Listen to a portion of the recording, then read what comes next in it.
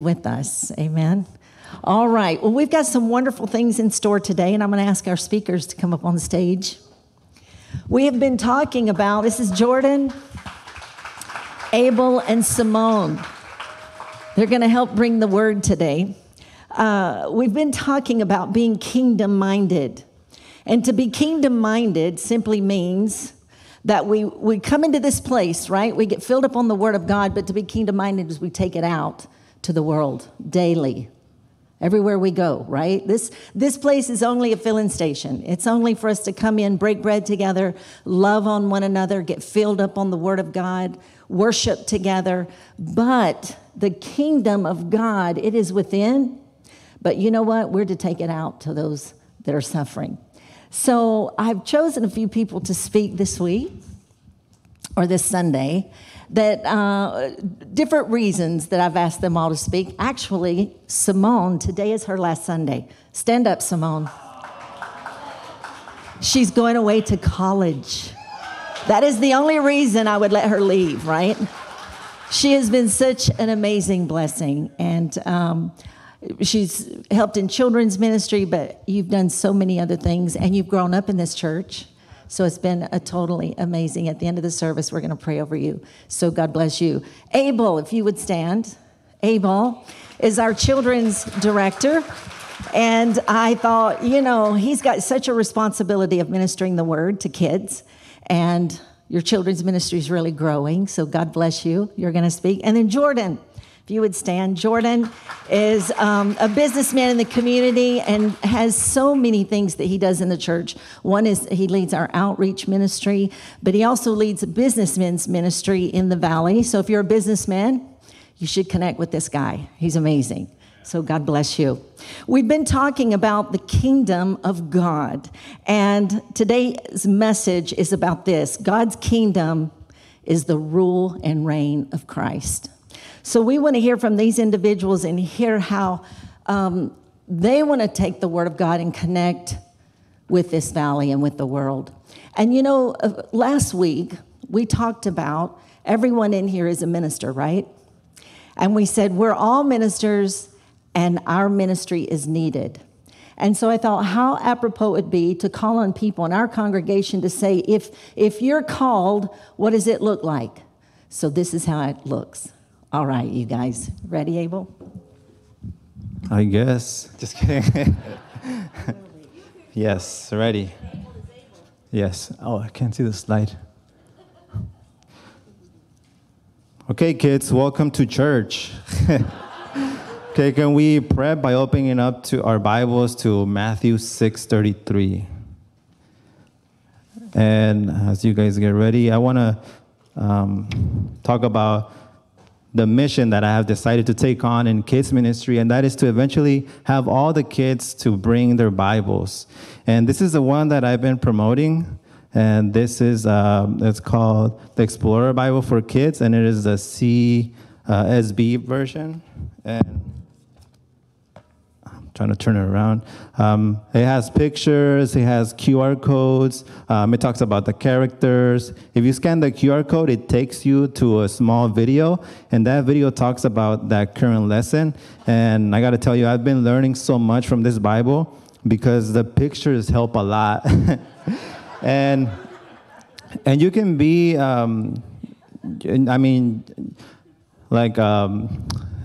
like Ray was talking about the King James Version, like what use is it if you can't really understand anything, right? So this is really simple and it helps a lot. So parents, I'm encouraging, if you don't have a Bible yet, I recommend this one. It's really good. And I love the physical Bible better than a digital Bible. And when I was trying to put this together, into a sentence as to why I prefer the physical over the digital, God kind of took my words and scrambled them and created a perfect sentence. Can you go to the next slide? Okay.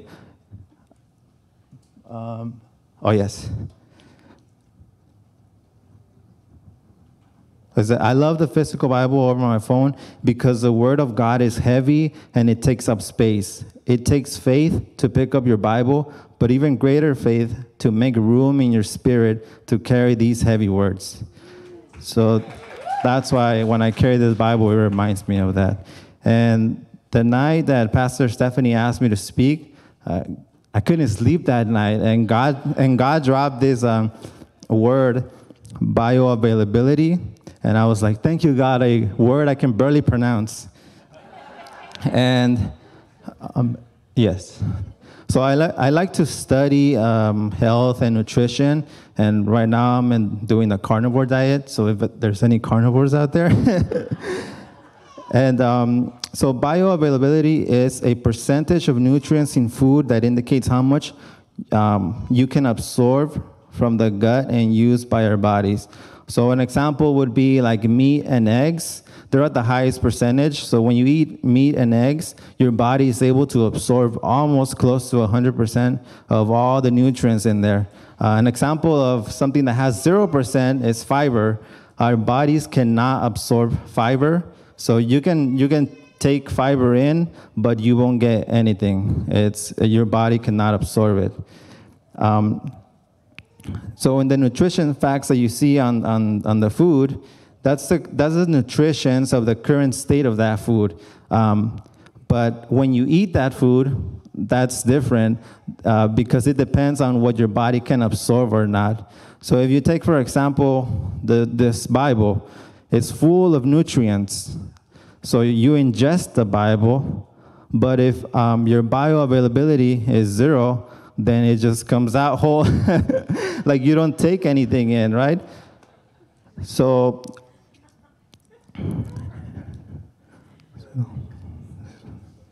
my question is, can you go to the next slide? So my question is, so if the Holy Spirit is within those that have accepted Jesus Christ as their Lord and Savior, do new Christians receive a small dosage of the Holy Spirit? And maybe the awesome and cool people like Pastor Stephanie receive a greater amount of the Holy Spirit? And the answer is no. The Holy Spirit is the Holy Spirit. There's no higher power or lower power. God doesn't discriminate against everybody. Everybody receives the Holy Spirit. So I'll read from Matthew 6:33. But seek first the kingdom of God and his righteousness, and all these things will be provided for you. Next slide.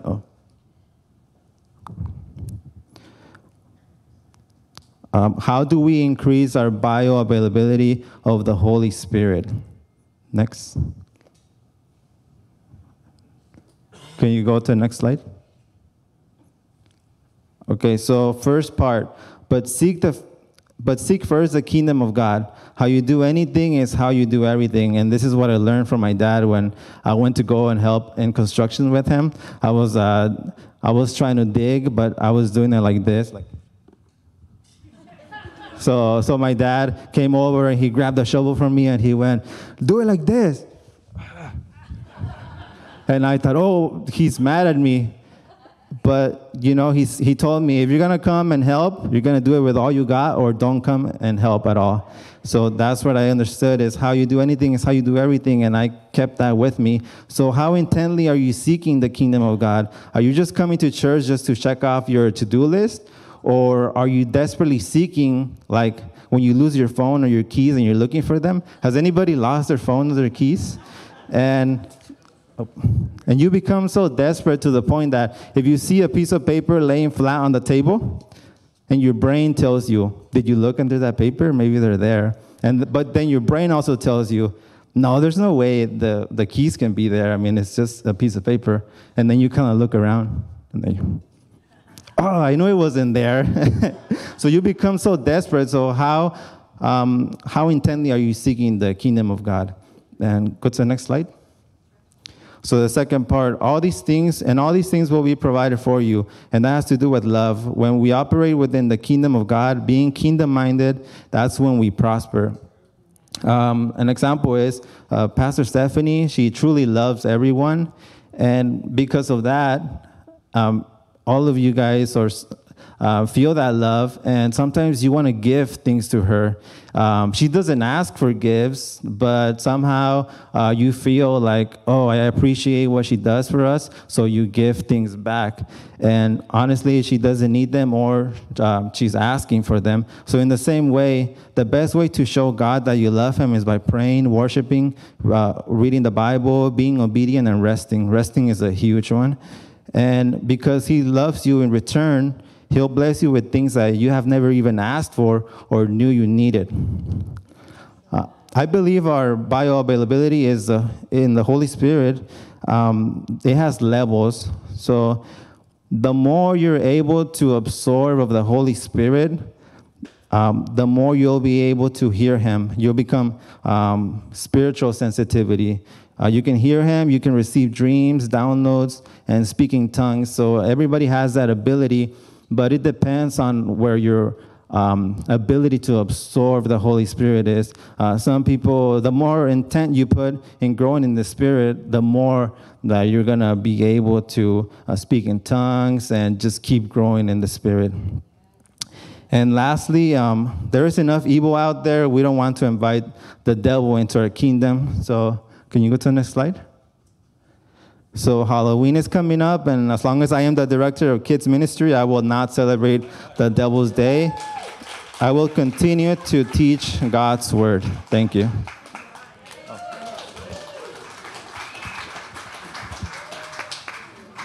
Thank you, Abel. He is awesome. I love those kiddos. As you guys know, I've been with those kiddos for the last couple months, and I would not hand it over to just anyone. This guy is the real deal. So that is awesome. My name is Simone, and the rumor is true. I leave on Friday, and I am sad about it. But the Lord gave me a word this morning, so we will rejoice. I am going to college, and I was asked, what will kingdom-mindedness look like? And I was really thankful that when I listened to Pastor Stephanie's message, she defined it, because I had no clue where to start. She said, kingdom-mindedness is how you perceive your environment and your role in it. It starts from the moment you wake up. And I think that's interesting, because what you perceive something to be is often what you label it. For example, I have this couch in my room. It has these like green and yellow fireworks on it and stripes, and it's brown, and I call it the ugly couch because I perceive it to be ugly. Therefore, it has earned its label. It is the ugly couch. I told my mom I want a couch cover for the ugly couch. I didn't say I want a couch cover for the black couch, a couch cover for the living room couch. I said I want a couch cover for the ugly couch. What I perceived it to be is what I labeled it. So what you perceive something to be is what you believe it to be. And when you have an abundance in your heart, your mouth speaks. And so that's what you label it as. And when you label something, you begin to speak it over it. And when you begin to speak over something, you steer your experience. Just like a rudder on a boat steers the boat, James 3 tells us that's what speaking does. It begins to steer your experience. Just like a bit in a horse's mouth steers it. You speaking over your situation steers your experience. You labeling something steers your experience, which I thought was interesting because I started announcing that I was going to go to a public college, and the reactions I got were insane. People would look at me and be like, oh, you don't belong at a secular college. You know. Do you know what people are like there? Like they were like, I was going to walk in and see mutants. And I'm like, well, they're people. Like, God loves them too. And I kept telling them that. And they're like, no, but they do drugs. What are you going to do? And they warn me. They give me all these labels. They tell me this is what the people will be like, and this is what's going to happen, and this is coming from my Christian community, not necessarily all of you. You guys are awesome, but I go to a Christian school and hang out with Christian friends, and all of my people are Christian. And that's what they're saying. They're saying, beware first. But really, that's giving more credit to what the enemy could do than what my God could do. See, it's so easy to believe or choose to perceive UC Merced as hopeless, chaotic, evil. Just the enemy is running rampant. It's easy to perceive it as the enemy's camp. But when I read the word of God, Romans 10:14 through 15 says, "How then will they call on him in whom they have not believed? And how are they to believe in him of who they have not heard? And how are they to hear without someone preaching? And how are they to preach unless they are sent? As it is written, how beautiful are the feet of those who preach the gospel." When I read the word, I hear that all they need is to hear the name of Jesus. When I read the word, I read Acts 13:47 through 49. And it says, "For so the Lord has commanded us, saying, I have made you a light for the Gentiles, that you may bring salvation to the ends of the earth.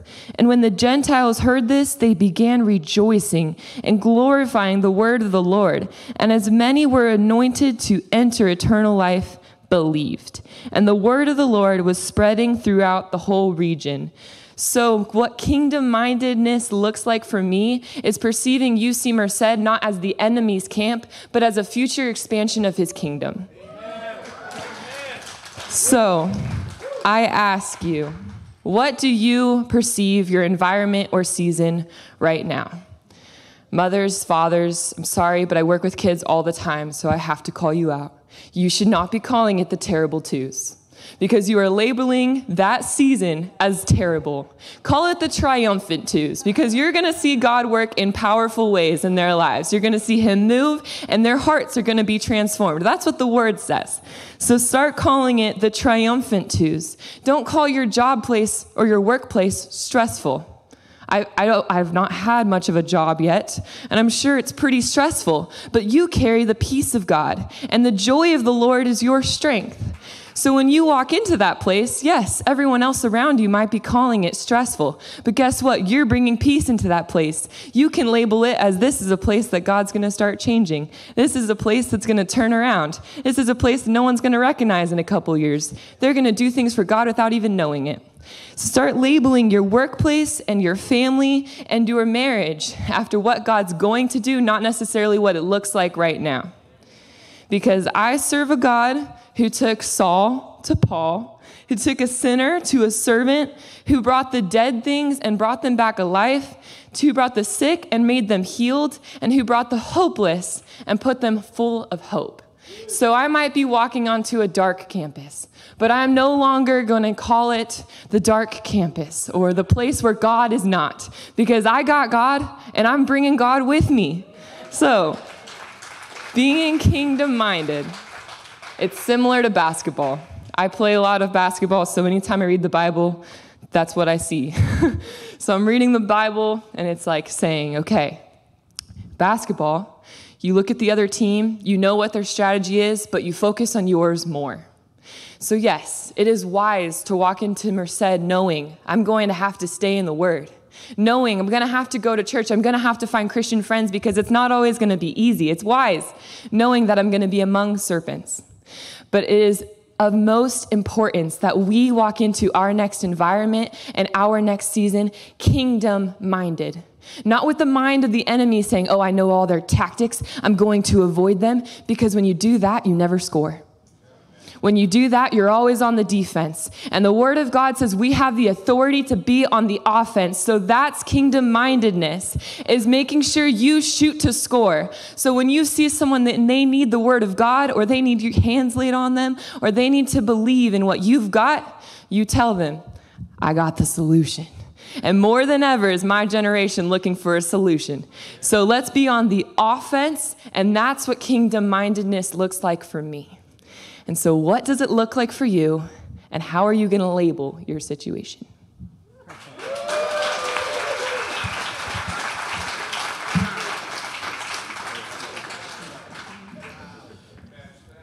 Good job, you guys. Right? Yeah, I have plenty of notes here, so be patient with me if I'm reading, right? So I'm Jordan. I'm the outreach director here. I'm a business owner, and my calling with God is very clear to me. So I want to share with you my calling, but also how that applies to you guys. First off, I want to eliminate 3 misconceptions I think there is just with the whole outlook on what being a disciple maker really is. Number one, full-time devotion to God means you need to be working in a church, you need to be a pastor, or you need to be a support risen, as in financially donated to missionary. That's not true. You can be fully devoted to God as a business owner. Number two, that the church is the primary means in which we should accomplish God's mission. There's many ways that God will accomplish his mission, and it's not just through the church. Number three, that there is not urgency to accomplish the mission of God. My main thing that I would, if anything stuck with you today, is this statement: we don't exist to help the church fulfill the Great Commission. The church exists for us to fulfill the Great Commission.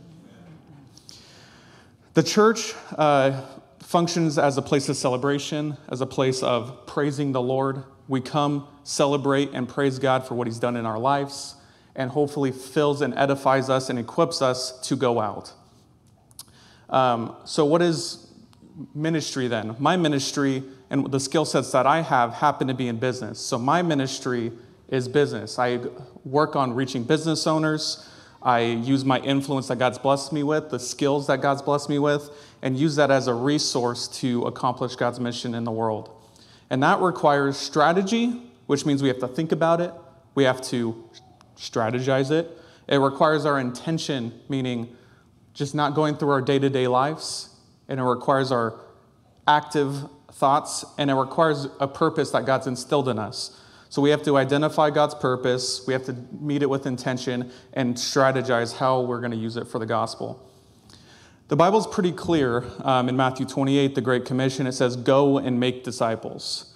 Acts 1:8, the last words of Jesus talk about, it actually says, but you will receive power when the Holy Spirit comes on you. You will be my witnesses in Jerusalem, that's like our current city, Judea, that's like our state or our country, and Samaria, and to the ends of the earth, and that's the entire world. And so the last words of someone coming out of their mouth if they're on their deathbed are probably pretty important. Often you've seen movies, they're, talk about, like they say, I'm sorry, or for something that, they lived a life that they, weren't proud of, or they turned to accept Jesus because it all became clear to them. So the last words of Jesus, I think, are pretty clear. And notice it says, go and make. It doesn't say if you feel like it. It doesn't say if you're called. You are called, and it says go. And so God commanded us, the church is sending us, so it's time for us to step up. A question I ask business owners, but it's applicable to everybody. It's what skill sets you have and where God has placed you and how you can do it, equip people and reach people. If Jesus said, come follow me, who here would say, yeah, I'm following you? Well, let me tell you something. You all might rate, well, actually, someone, I'm just kidding.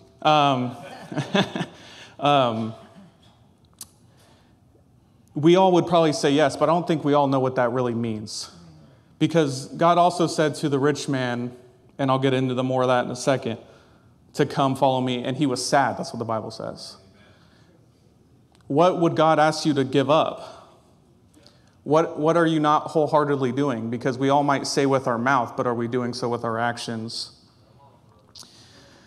I think Jesus would call us to abandon everything that's not fruitful to making disciples of all nations. And for me, that'd probably be football. Football, for me, I enjoy it, I love it, but I can't really think of any way God's using that for me to make disciples. Let me tell you a story about David Platt. Everyone knows who David Platt is? I was watching a debate, and David Platt he's very focused on making disciples of all nations. He's very mission-oriented. And through his church at one time, he said, we're going to just strip every cost that we could possibly can, and he took away snacks for the children because he was literally so committed to sending as much overseas and so focused on that mission that he stopped giving the kid goldfish. What I'm telling you is give the dang kids the goldfish, but I'm not telling you to give up football. I'm not telling you to not give goldfish to your kids and give all that money away. But contemporary Christianity is surely closer to non-devoted to God at all, that just say they're a Christian and aren't doing any action or any intention, strategy, or purpose. We're surely closer to that than completely devoted to God. So again, I'm not telling you to give up football because please God, I love. But we need to be at far, far more closer to being fully devoted to God, sacrificing everything, because that's what Jesus would do, than what we're currently doing. And praise God that Jesus came and fulfilled that perfect life so we didn't have to, right? Amen? 1 Thessalonians 5 says, "So then let us not be like others who are asleep, but let us be awake and sober." I think it's so easy in life to be a Christian, come on Sundays, do all the overall right things, but not actually put action to our step. Don't be asleep, be awake. You are the salt and light of this earth. So going back to the story, getting a little bit more into the business owners, I'll read this verse. Would God tell you to sell all you have if he said, "Come and follow me," and I'll read. Jesus answered, "If you want to be perfect, go sell your possessions and give to the poor. You will have treasure in heaven. Then come and follow me." When the young man heard this, he went away sad because he had great wealth. Then Jesus said to his disciples, "Truly I tell you, it is hard for someone who is rich to enter the kingdom of heaven. Again, I tell you, it is easier for a camel to go through an eye of a needle than for someone who is rich to enter the kingdom of God." When the disciples heard this, they were greatly astonished and asked, "Who then can be saved?" Jesus looked at them and said, "With man this is impossible, but with God all things are possible." And so that's just something to identify with yourself. Is your business or is whatever in your life really causing you to not be fully devoted to God? And would God call you out of it? Is money, the love of money is the root of all evil? Is that something that's blurring your vision for what God has for you? A thing I hear all the time, and the third point I want to make is how urgent it is to reach the nations. I hear all the time, and it's not that God doesn't have his hand over things, but people say it's all in God's hands. The truth is God's already accomplished and won, right? He's already beat the devil, and he doesn't necessarily need you. God is fully self-sufficient without us. But remember, I always say it's a privilege to be a part. But people say it's all in God's hands, so we can just go about life, see things that are bad in the world, and just say, well, it's all in God's hands. But the Bible also says be diligent and resourceful with what God's blessed you with. If it was all in God's hands, God wouldn't tell you to go in the Bible. If it was all in God's hands, God wouldn't say things like obey, listen, or command us to do things. So what did God place in your hands? The biblical reference I think about is the parable of the talents. The master gave them talents, asked them to grow it. 2 of them grew it. 1 of them didn't. The 2 that grew it, good job, well done, good and faithful servant. The 3rd that didn't, who just put it in a savings account or whatever it was a wicked servant. So it's biblical that things grow and that things are resourceful. And remember, with the parable of the talents, which is money, they didn't grow it for them. They grew it for the master. So what has our master, Jesus is Lord, given you that you're going to grow? God has gifted you with certain giftings. He's placed you where you are, wherever it is, a business owner, whatever it is. What are you doing to be a good and faithful servant? And remember, not everything is going to have this overly spiritual movement, right? I may be doing my business group and, whatever scale it's at is not in my hands. That's something that it's God's working through. It's the matter of that I'm available. I serve passing out food boxes the 4th Saturday of every month. We get up early on a Saturday. Do I feel like doing that all the time? Of course not. I mean, everyone, we choose to serve. And just like in a marriage or anything else, love is not a feeling. at all times. Love is a choice, and we have to choose to love God. We have to choose to love his mission and act upon everything he's done for us. Here's a few things that I want to leave you with to self-identify yourself, to give you something tangible so that you can actively pursue being a good disciple. I think I'm going to give you an acronym and hopefully you can remember. The acronym is FAITH. I think a good disciple is F, faithful, A, available, I, takes initiative, T, is teachable, and has a heart for God. Acronym's FAITH. You have to be faithful to what God's called you to. You have to be available. And for a business owner, I think that's the biggest thing. I'm too busy. So, I'm not trying to get on anybody, but we have a business group, takes like an hour and a half a month. You're telling me you have a business and you can't devote an hour and a half of your month to God? How is that a kingdom-minded business owner? That's the non-devoted, if you ask me. And we need to be an hour and a half. I feel convicted that that's one of the, as little as I'm doing, I should be doing more. That's how I feel. Takes initiative. Initiative with, again, where you're at. What are you doing to take initiative? God placed me here. He gave me these giftings. What am I going to strategize on how to reach the gospel? What am I doing to impact the gospel? And you always have to be teachable. I think business owners struggle with that too, because us men are prideful. We think we can't learn from people. We look at our elders and we're like, they're old. And the elders look at the young and they're like, what do I have to learn from such a young kid? He's ignorant. So I encourage you to, one more tip, to improve on your devotion to the Lord, you're going to need to grow in intimacy with him, because all spiritual impact is going to flow from God, but it can flow through you. So how do we grow more intimate with him? And that happens outside of these four walls, as in this church. This church can equip you, spark you, but your intimacy with the Lord is your one-on-one time, not just hearing a sermon. So grow in your intimacy with the Lord, and you'll grow as a disciple. Remember, a disciple is available to God and also to others. So if God places an opportunity for you to grow with him, a good disciple would take that opportunity. If Jesus was here, you would all show up. You would be available to that. Jesus is here. The Spirit is here, but we're not available. And you're also available to others.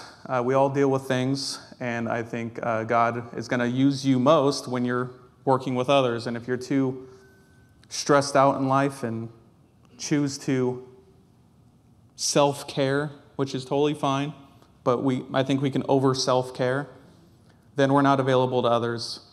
You're not too busy. You're not too busy. What I'll say, and I'm convicted myself, but we can rest in heaven. Jesus died, sacrificed his life for you. Devote your life to him.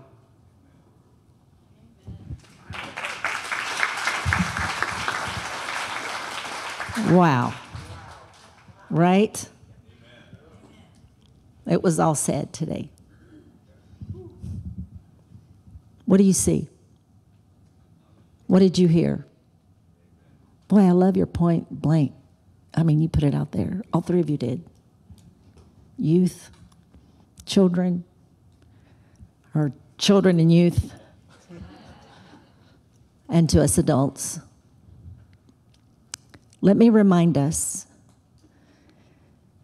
the enemy will put anything in our way to distract us. He'll even get you excited about the good things in life, or even things can be good.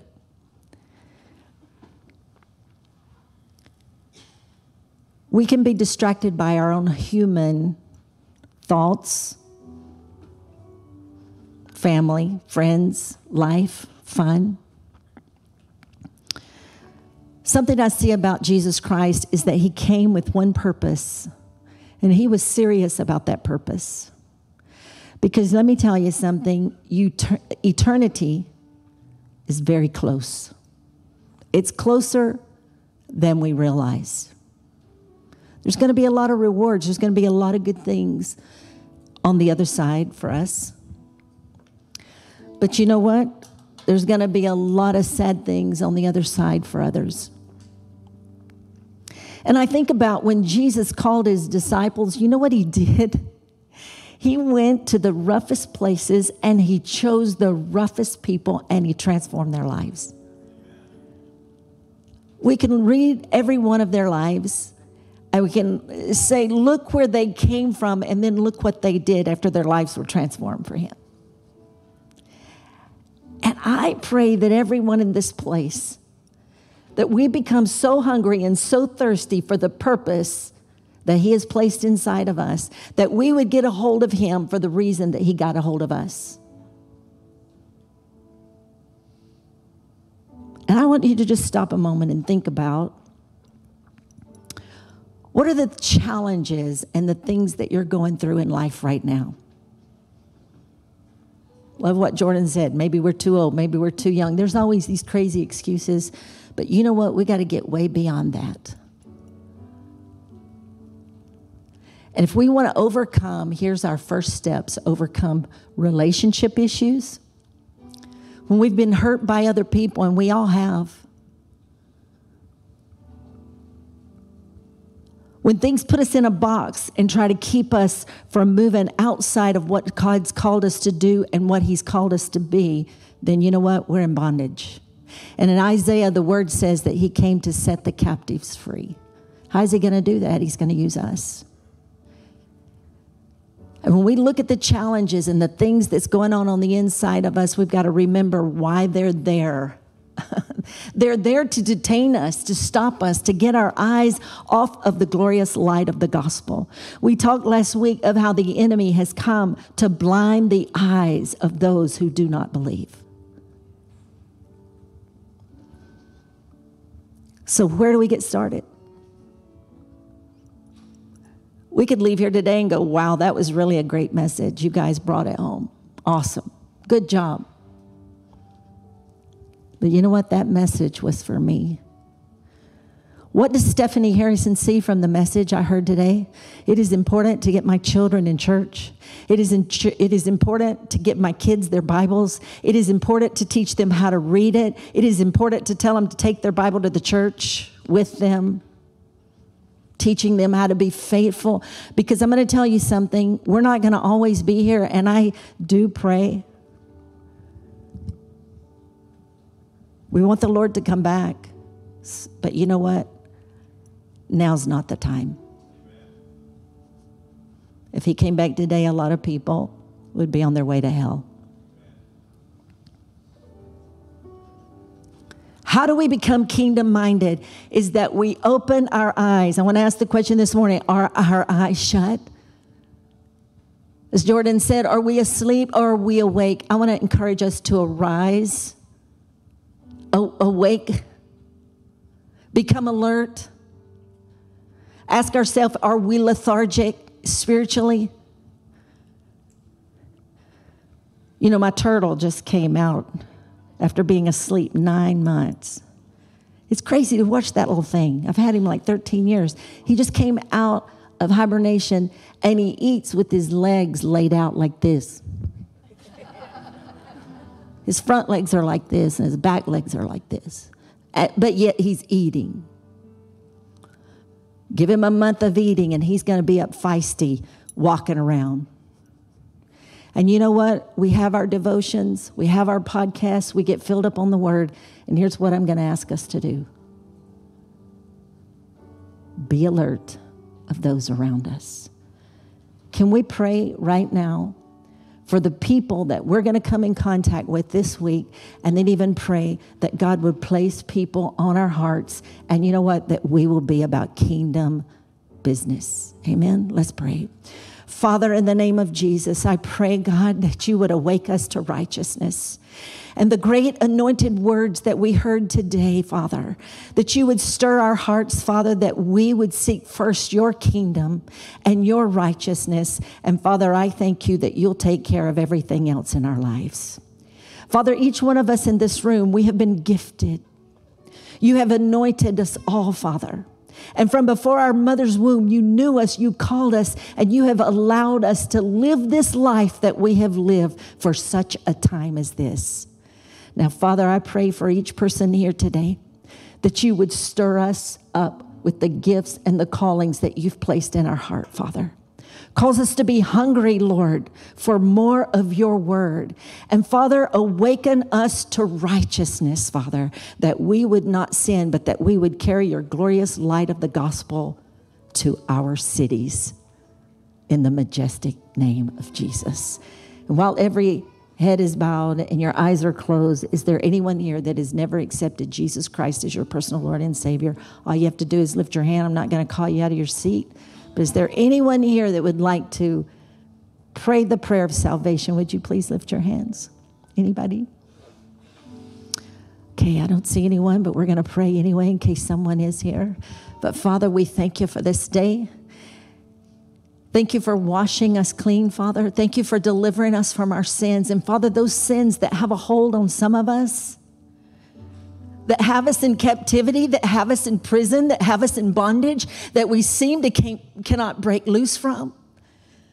Oh God, I ask by your Spirit, Lord, that you would be our deliverance, that you would break the shackles and you would break the chains that have us bound in Jesus' name. And today we declare that Jesus Christ is our personal Lord and Savior. You are our God. And Holy Spirit, we welcome you to lead, to guide, to transform our lives by the power of your word. And we pray these things in Jesus' name. Amen and amen. Praise the Lord. God bless you all.